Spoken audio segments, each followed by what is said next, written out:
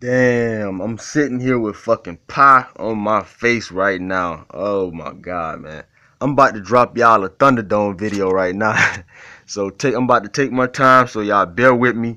We got a lot to get into in this video. I got a lot that I gotta discuss in this video, so I don't want to rush through it. I want you guys to get what I'm saying, understand what I'm saying in this video. Shout out to the Fight Guru. I just saw his tweet on Twitter. Just saw it. And he also released an article from boxingnews.com. And man, I gotta say, I'm shocked. When I saw that article, I was very shocked. I was stunned.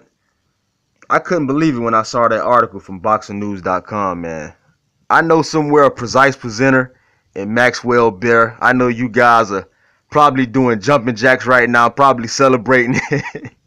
I know y'all probably ecstatic right now after hearing this news. But I saw the article from boxingnews.com and it says that Povetkin is a clean fighter. Said that he's now clean. I got to give my thoughts about that because y'all know I did the video when they said Povetkin failed his A and B sample. I came at Povetkin. I blasted Povetkin. I ripped Povetkin. Called him a cheater. I ripped his ass pretty good. So, like a man, I will admit, if the WBC clears Povetkin, I will admit that I was wrong. I'm man enough to admit and apologize to that man if I was wrong. So, I'm going to wait and see what the WBC got to say. But as far as the article from boxingnews.com, that's a strong article, man. And it's highly likely that I may have been wrong. I may have been wrong about Alexander Povetkin, according to this article. See, apparently, man, there's a lot of miscommunication, a lot of misinformation about when this drug was banned. The article is claiming that Povetkin took this drug last year when the drug was legal, therefore leaving trace amounts of Meldonium in his system. When we talk about trace amounts, we're talking about maybe a small amount, very small amount of the drug still in his body because he took it last year. Now, like I said, this drug was banned, I believe, in the beginning of January, I believe. The drug was banned. So the article was stating the reason that he had those trace amounts in his system is because he took the drug last year when the drug was legal. So it's a lot of gray area, man, when you banning drugs, when drugs are legal. That's why they need to get a better job on making these drugs legal and illegal, and when they do it, man, because it's very confusing, and you can wind up with a fighter getting caught with that shit in his system with small trace amounts still in his system, if y'all understand what I'm saying. So he had these new tests done with the VADA doping agency.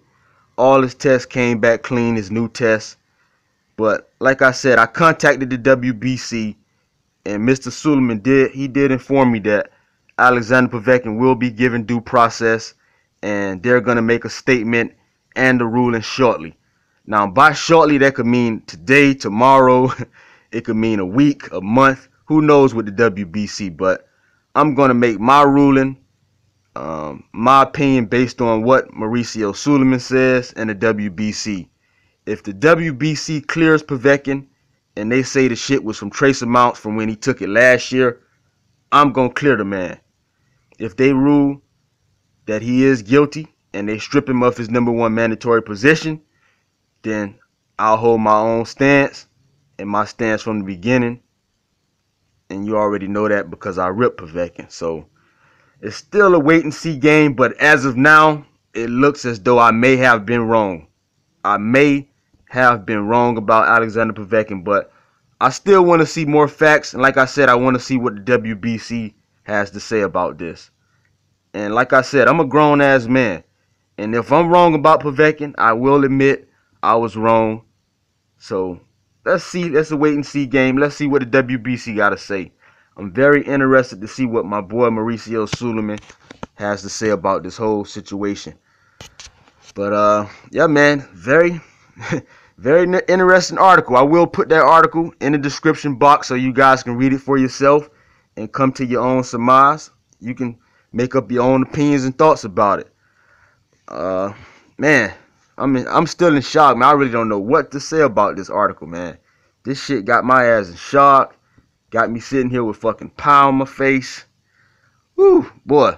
Y'all let me know what y'all think about these new developments. Comment in the video. Comment in the comment section. Hit that thumbs up. Hit that like button. And subscribe. I'm out.